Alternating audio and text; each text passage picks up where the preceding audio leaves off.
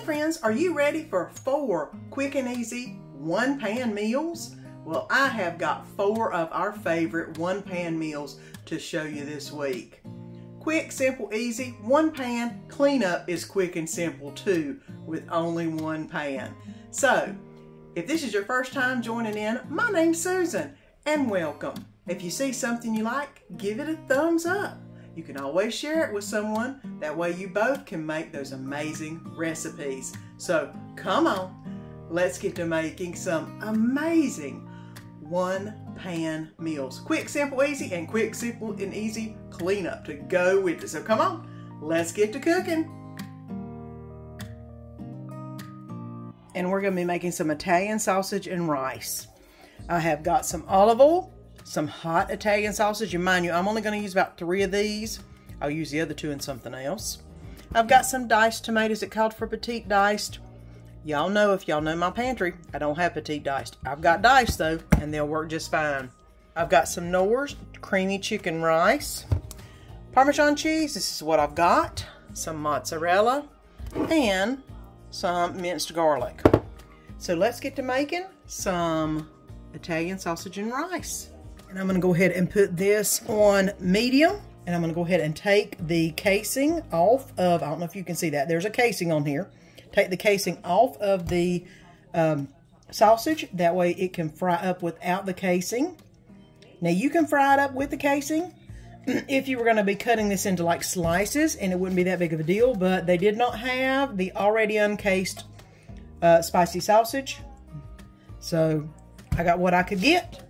It does say to go ahead and add the 2 tablespoons of oil, so I'm going to go ahead and add that in, although I think the sausage is probably fatty enough, but it does call for a little bit of oil. I did forget something in the lineup earlier, and that is 1 onion diced. I'm going to go ahead and let this start cooking. It does say to go ahead and add the minced garlic in. I want to wait just a little bit because you can burn that garlic, but I want to wait till this sausage gets sauteed down a little bit, and the onion, before I add the garlic in. I have removed the sausage and onion from the pan. I'm going to go ahead and add 2 cups of water and the whole packet of Knorr's creamy chicken.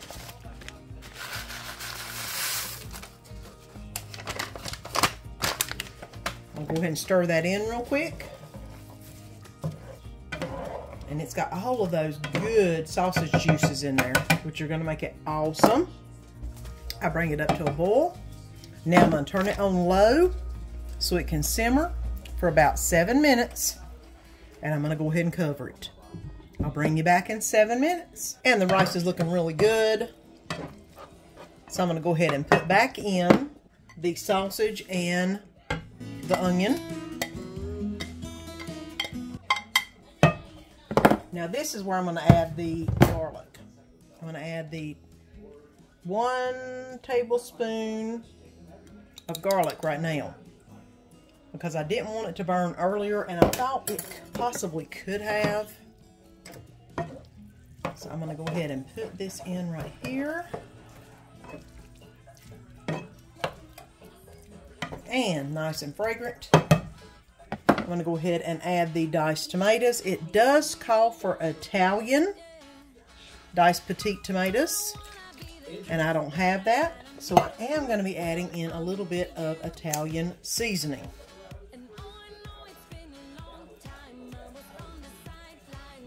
Just to get a little bit more of that Italian flavor in here. Not that sausage had too much or very little, but you know.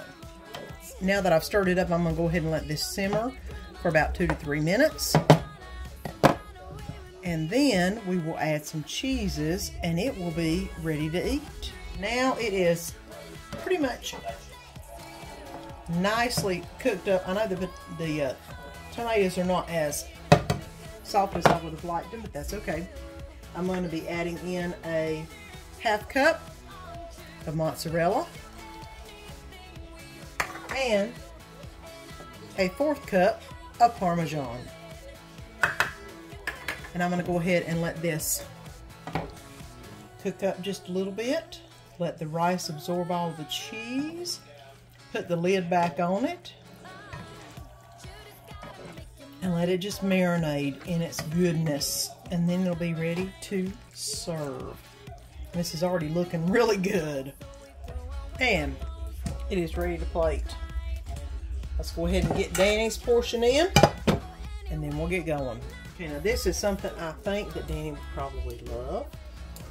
We will see, because he likes rice and he likes Italian sausage. It does have a little bit of other stuff in it, but it is mighty tasty. And here you go, Italian sausage and rice dinner. And let me give it a taste.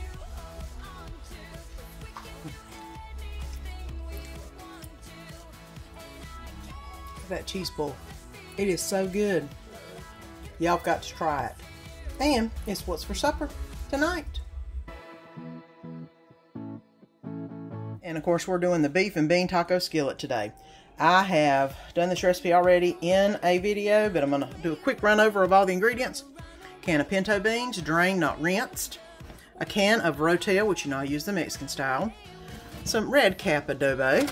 I've got some Mexican blend cheese, some onion, and it calls for a half a sweet onion, which is what I used, and 1 pound of ground beef that I've already browned and drained, so it's ready to roll. So this is still going. This is still hot. I'm going to go ahead and do 2 sprinkles of the adobo around the meat. I am going to add the onions in. I am going to add the taco seasoning, which is 1 packet, which if you use the big container like I do with taco seasoning, then you need 2 tablespoons of taco seasoning. 1, 2. All right, 2 tablespoons. Now I'm going to also add in the rotel and the pinto beans that are drained, not rinsed. So they do have a little bit of fluid in them, but not much. And now I'm going to mix this all together.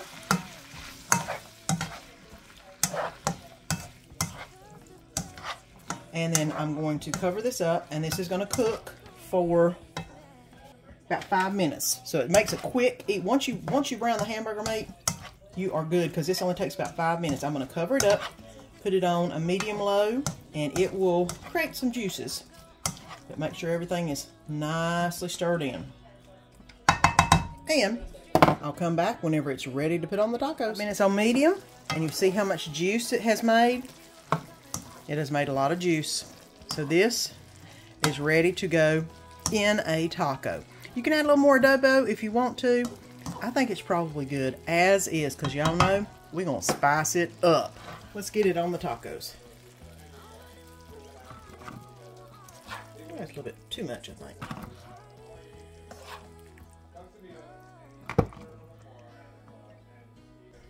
And now you know, we like the hot,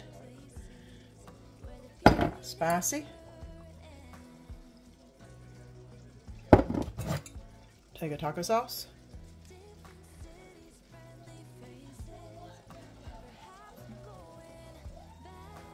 Okay. I'm going to do some Daisy sour cream, which I'm about out. I'm going to go get me another squeezable.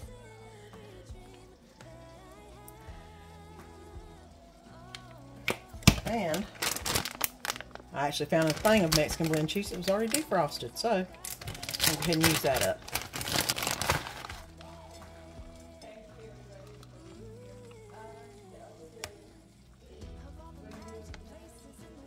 Alright, and there's Danny's tacos. Y'all know the drill. Let me get me a bowl and make me some taco nachos. Okay. A little bit of red, a little bit of green, a little bit of taco sauce, a little bit of sour cream on my taco nachos. Alright, and Mexican cheese.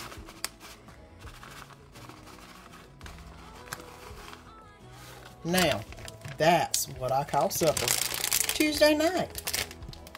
And it is good. And tonight, of course, we're going to be making the Boursin chicken. What you'll need is some olive oil, some Boursin cheese. If you've never had this stuff is awesome by itself. But on chicken, even better. A little bit of garlic powder, salt and pepper, some butter.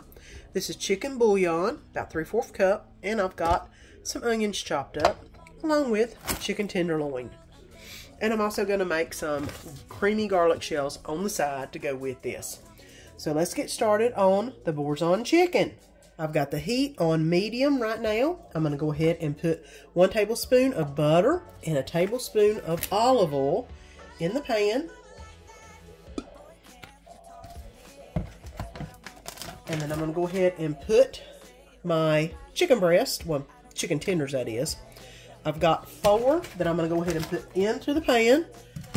It says to use two large chicken breasts and cut them in half. I just had chicken tenders, so I'm going to put 4 of the chicken tenders in there. And it says to salt and pepper well.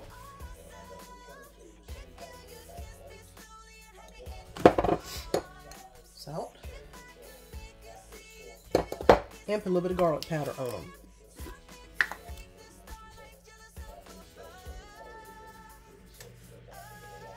Alright.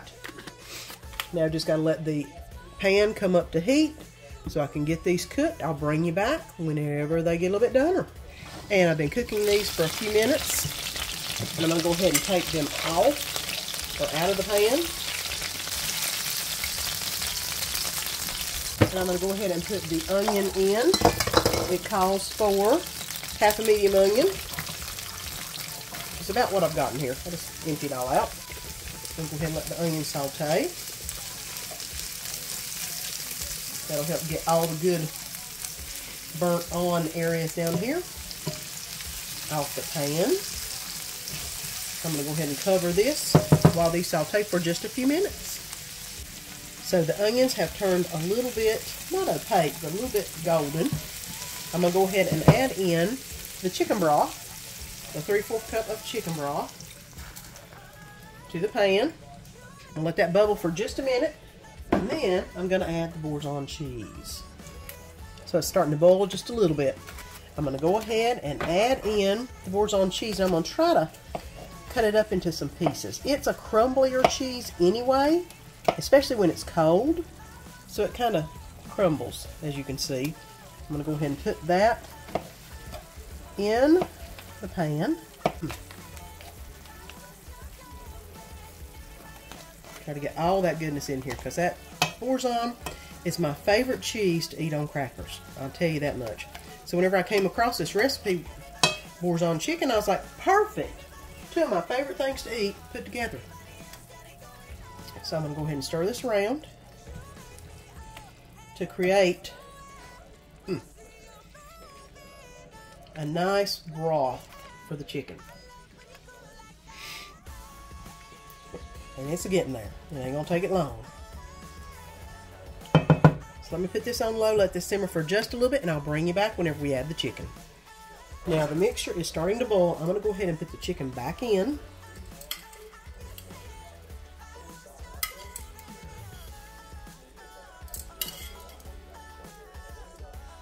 Put it in there, flip it over. Because this is good stuff right there.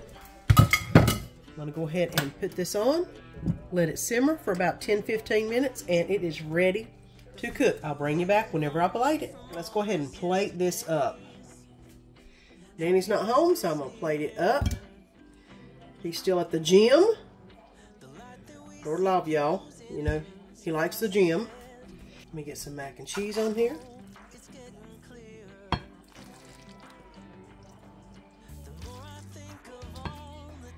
I'm going to go ahead and put some bread on the plate. Okay. Now what I'm going to do is I'm going to put some of the juice from the chicken on the chicken and the bread. Look at this. I mean, I know this is going to be amazing because I know what Boursin tastes like. A little bit on the chicken. And it's time to eat. First thing I'm going to try is the chicken. I knew this was going to be good because of the boursin, but we'll try the chicken.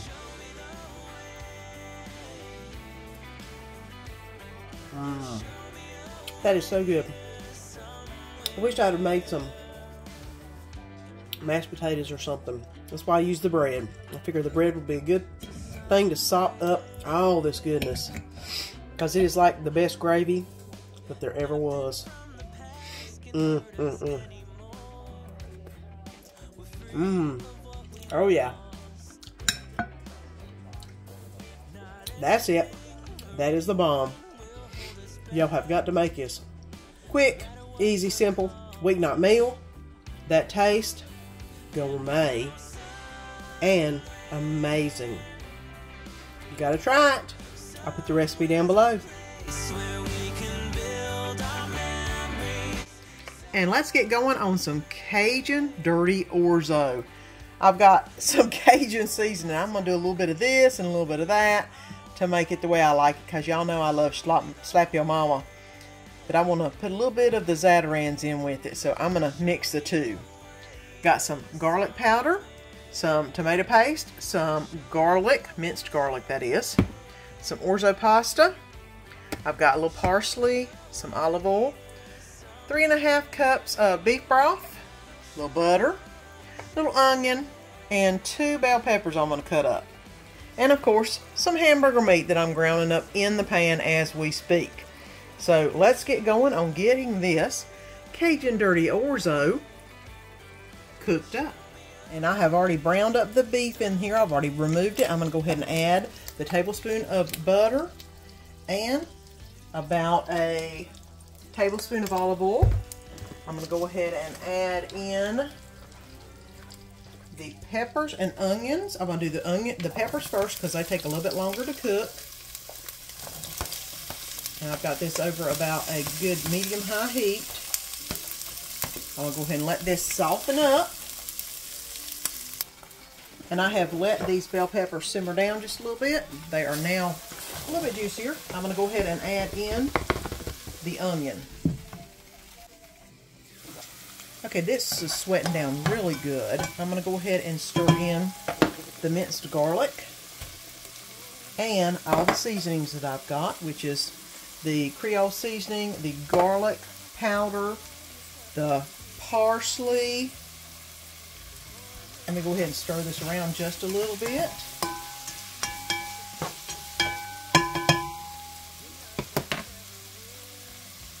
I'm going to go ahead and add back in the ground beef that I had, and I'm also going to add in the orzo so it can brown up just a little bit. You want it to get to the bottom of the pan so you can get a little brown texture on it, which is what I'm doing.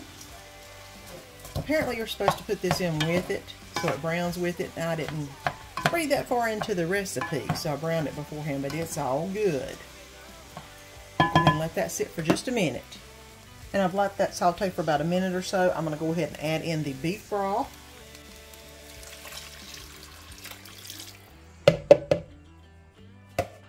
And the tomato paste.